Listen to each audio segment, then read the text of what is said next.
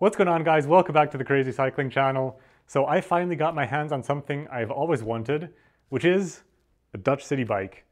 I always had the dream of going to Amsterdam or the Netherlands, buying a bike there, bringing it back to the US, which hasn't happened yet, maybe one day in the future.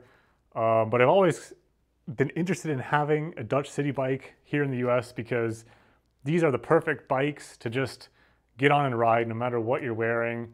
They're not expensive. You can use any clothes. It's got a really upright riding position. They're really practical. They can sit out in the rain and it won't really hurt them. And I've just always wanted one, but they're actually pretty hard to find in the US. And when you do find them, they tend to be way overpriced. I've seen used ones go for like $400 or $500, which is probably about what a new one, a budget new one costs in the Netherlands, maybe even on the high end. Of course, the prices go up depending on the features and stuff, if they have hub dynamos and gears and whatnot. But this is a bog standard basic Dutch city bike. The brand is Hollandia. And in this video, I thought I would go through the bike and just talk about it very, very briefly. And then take a look at what I need to repair on this bike. By the way, I paid $65 for this as is. And the biggest problem right off the bat is the bottom bracket is seized. So hopefully I can get it out of there. If not, the bike is basically toast. But if I can get it out of there, I should be able to replace that and make a pretty cool bike out of that. So let's take a look at the bike first and then see if I can get that bottom bracket out. Okay, so I figured I'd kind of show you some of the features of this bike. Of course, this is a steel frame, Hollandia. I don't know how old this bike is. I did briefly see that this is a classic Dutch brand, although this particular one is made in China. Manufactured by Cycle Force Group, made in China, and it's got some American information there, so maybe this one was originally sold in the US, but my understanding is that that's pretty rare. Got some safety information and whatnot, an old bicycle permit. But yeah, steel bike here. This is a step-through design. It has a coaster brake at the rear, which is working, and actually that's not surprising. Those are really reliable. It has the side skirt here to protect, you know, if you're wearing flowy clothes. It's also got the chain guard here. This is the kickstand, which that's pretty tight too. Can maybe get some oil on that, but that is moving. So that's how the kickstand works. It has a rack, but these racks aren't really good for panniers. You need the kind that kind of goes over the top, or yeah, they're not really like touring racks. They're just like utility racks. A basic saddle. This one has a front brake, which I'm going to rip off of there and just not use. This is the same kind of brake you find on really cheap, like kids' bikes or just older, cheap bikes. Really not very effective anyway, so I'm going to get rid of that and just use a coaster brake. The wheel size here is 700C. Actually, it's 28 inch, which I always thought was 700C. And then someone told me that it's different, but actually it is the same. So it has 700C tires. So basically 700 is the same as a 28 inch, which is also the same as a 29 inch, but a 27 inch is different, and a 27 inch is actually bigger. So really confusing there, but this does have 700C tires on it. And the tires are in decent condition, but they are kind of cracking a little bit. And I happen to have these Schwalbe Land Cruiser tires I've been trying to sell, but nobody wants them. They're really heavy, but super durable, and I'll probably put them on this bike instead. So what do I need to do here? Well, the main thing is see if the bottom bracket is seized. If I can get that out of there, get a new bottom bracket. The pedals aren't great, so maybe I'll need to get new pedals. I'll measure the chain, and if I need to, I'll replace the chain. It's going to be a single speed chain, which is what, 3/32, or 1/8 inch? I can't remember, but whatever single speed chain is. We'll put the new tires on, and you know, I'll probably leave all the bearings as is, but maybe, you know, the headset feels really good. The wheel, just spinning it, feels really good. But if I feel like it, I'll rebuild that. But I'm planning on not putting too much into this, and honestly just kind of leaving it out in the rain, you know, the way this would be used in like Amsterdam.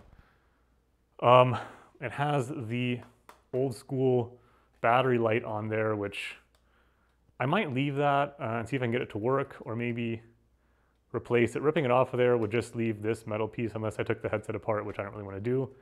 I'll check if the stem is seized. If it's seized, I'll just use it as is, but if not, obviously adjust that to height. This, of course, is a quill stem, but a really long one for that upright riding position.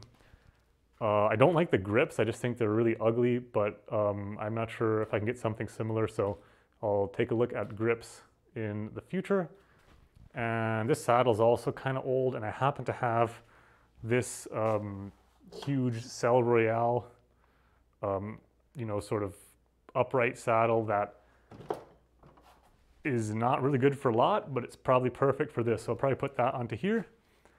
And that's about it. I'm not going to worry about the rust too much. I'm not going to worry about the bearings too much. Just going to kind of get this thing functional.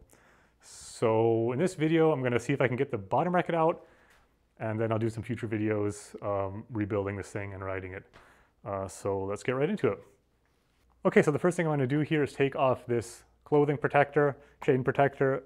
This particular kind has a little, it's like a metal rod that holds this thing together. You kind of have to unclip it. There's a little rod here that zigzags around these clips.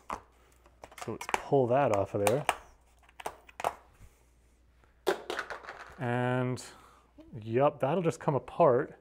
It's a snap here, but it's pretty rusted. Okay, there we go. Got the snap off. And now I'm actually not sure. Do I even need to get it off of there? Yes, I do. Yes, I do, because the crankset here at the front is completely covered. But I'm not quite sure how to go from here. I might need to take the wheel off. Okay, so it turns out there were 2 more snaps back here, and now the fabric, or vinyl, I guess, can kind of pull off. And I'm not going to worry about the back too much yet, although I'm going to have to eventually take the whole bike apart.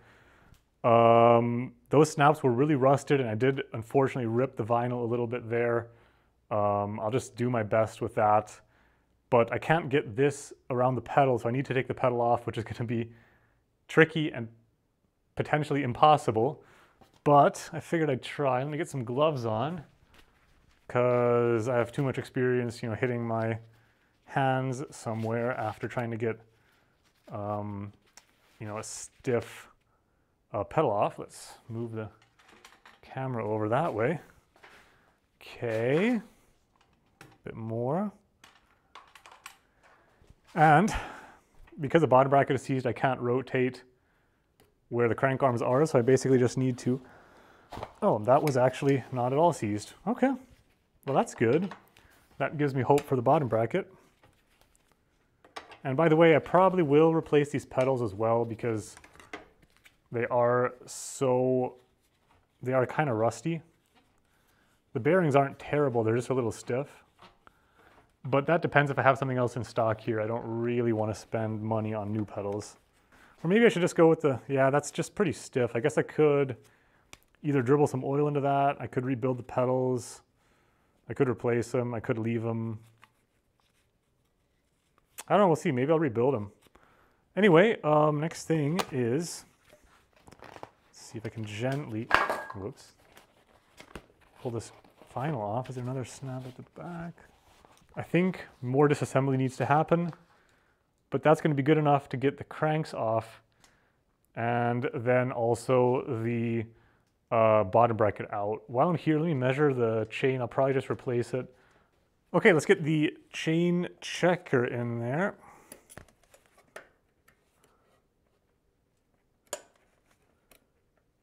It's honestly not bad at all, so I'll keep the chain and actually just take this. It's actually not worn out at all. It's, if you know about chains, less than 0.5. So in the spirit of reusing stuff, it actually almost measures brand new. Let's keep that chain. I'll just throw a lot of oil on that. But I do definitely need to take this crank off. There's that cap in there. Sometimes, oops. All right, this is a 14mm wrench, I believe, or is it a 12?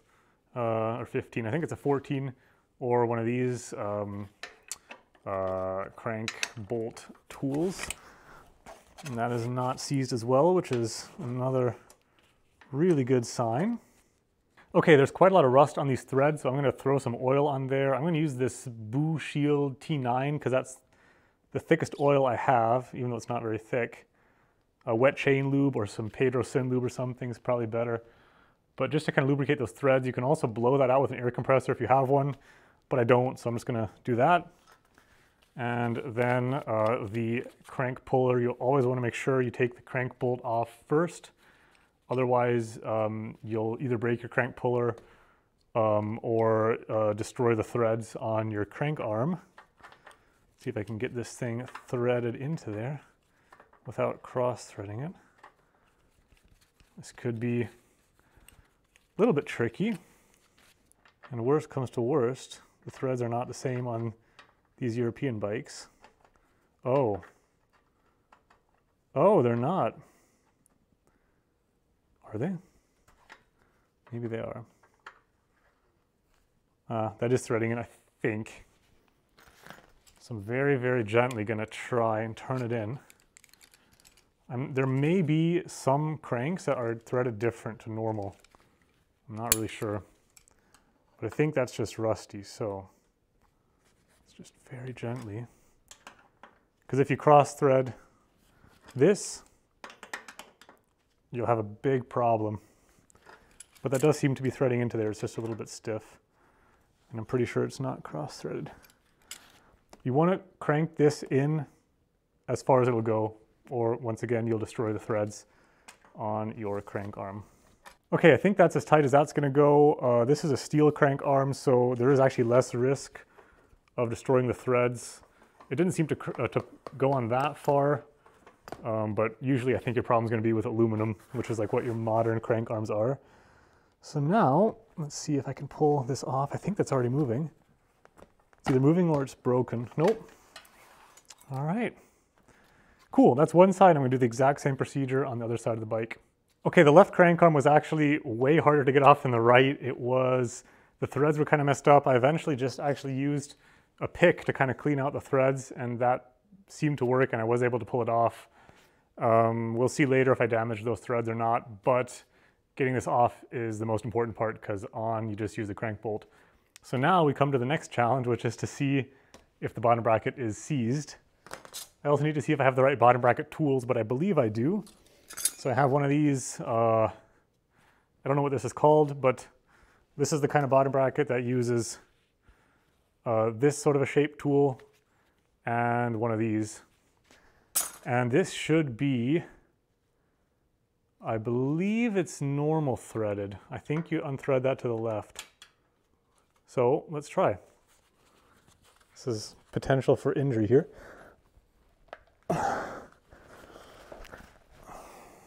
Yeah, this is a little bit dangerous.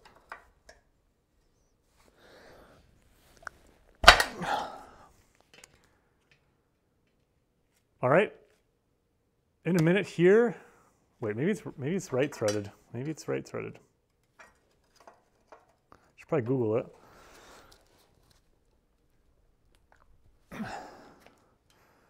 Whatever it is, it's pretty stuck.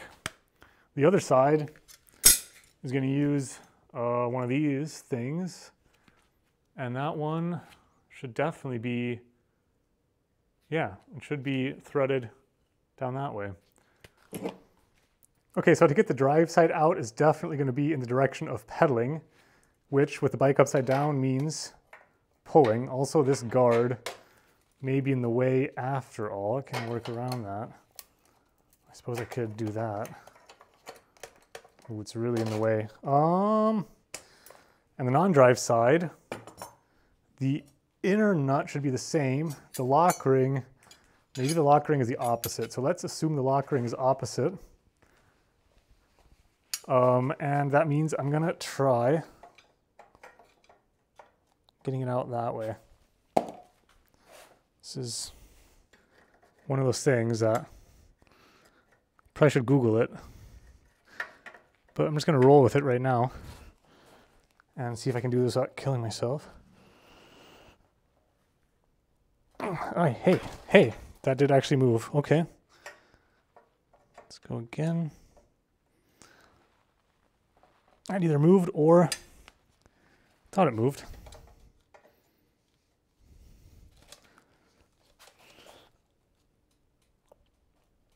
This is really a two-person job.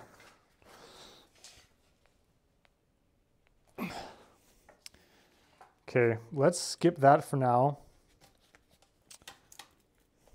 I'll just bend that. I'll bend it back later. And let's try and get the drive side out. And that one is for sure going to be back. Okay.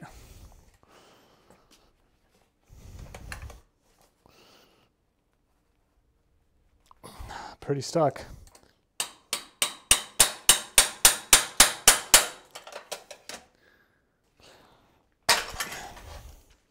All right.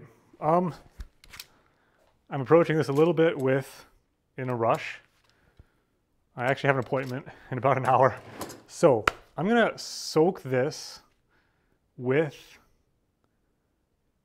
the best thing I have, I think, is WD-40. So I'm gonna soak with WD-40, leave it overnight, take the guard off, and Google which direction that lock ring unwinds. And then tomorrow, or maybe tonight, try this again and see if I can get that bottom bracket out. This is possibly not doable, but all I can do is try. So I think before I hurt myself here working on this in a rushed way, I'll take a break and approach this again tomorrow. And yeah, we'll see what we do then.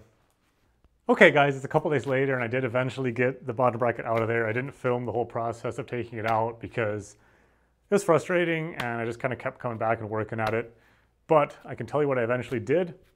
So what I did is after the first day, I left it with this guard taken off and I had kind of soaked the bottom bracket area with WD-40.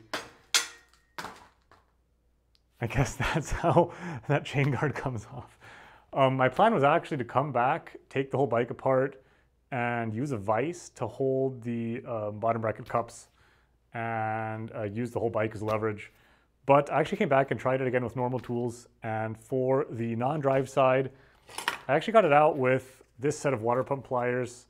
I had the non-drive side cup was moving a little bit on the first day I tried this, and I thought I'd give it another shot, and actually it had pretty much loosened up. So it was still pretty hard. I had to put a lot of weight on it, but this worked, and that's making me think I need to get a bigger set of these for jobs like this.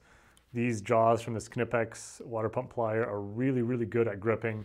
So they gripped onto that, and I was able to just use a lot of leverage to get the non-drive side out. And when you do have the non-drive side out, there is a tool to get the drive side out that I don't have. It's basically a very beefy threaded rod with a nut on it and some washers, and you turn it, you put it through the hole in the bottom bracket cup, tighten the nut, and as the nut tightens, it tightens such that it will turn it in the direction to remove the cup. And because it's tightening, it also has a lot of friction, so it's able to grip onto that bottom bracket cup. I don't have one, so what I did is I actually took a punch and well, first of all, I soaked everything with WD-40 again, then I hit, actually here's that other cup, so I hit this from the inside of the bottom bracket shell with a punch and a hammer pretty hard, hit it from the outside a couple times, tried my pliers wrench, that didn't work. But then I used the normal bottom bracket tool and I hit it with a hammer, and that was enough to knock it loose. So maybe I got lucky there, but anyway, this is loose. So let's take a look, and then I'll show you how to measure this up for a new bottom bracket, which you probably know, but that's the whole purpose of this, is to make sure I can get that unseized so that I can actually carry on with this bike restoration or bike build. So let's take a look at the bottom bracket cup real quick. I'll just, I guess, grab this camera off of there. So I do have this funny shield here, which is a little bit damaged, but maybe I can still make that work. Quite a lot of rust built up inside that bottom bracket shell. This would be a great candidate for rethreading the bottom bracket shell, but I don't have that tool either. So maybe I'll get around to that at work. Maybe I'll just use a lot of grease, clean this really well, and tighten the bottom bracket in. The other side's pretty much the same. You can probably see there, it's also kind of rusty, but the threads are actually in pretty good condition. So now the next step is to actually measure the bottom bracket shell as well as the spindle length to get a replacement bottom bracket. So to do that, I like using a set of calipers. This is probably a 68 millimeter. They're all 68 except for some mountain bike bottom brackets, but just to be sure, see what that reads as. It's right around 70.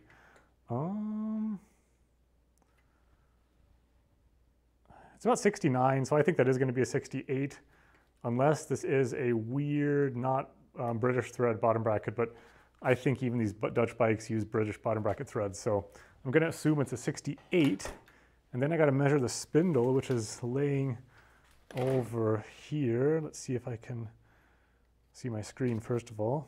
Well, I can't, but see if I can, wow, measure that one-handed. And then we'll have to round up. So let's see here what that comes out to be. That'll be about you can see how I'm measuring here, not to the end of the threads, but to the end of the spindle. It's a pretty long one. It's about it's a 126, I think it's measuring. There is a 127 size, I think. So what I'm going to order is I'm going to order a 68 by 127 English threaded bottom bracket, and then we'll carry on with this bike restoration. I know the seat post isn't seized. I don't know yet about the handlebars, but even if they're seized, it doesn't matter. The position is fine. So yeah, I think we're going to do a video or two on fixing up this Hollandia Dutch bike. So pretty exciting. I got that thing out of there. Hope you enjoyed that little edit. Thanks as always for watching. Take care, and I'll see you in the next video.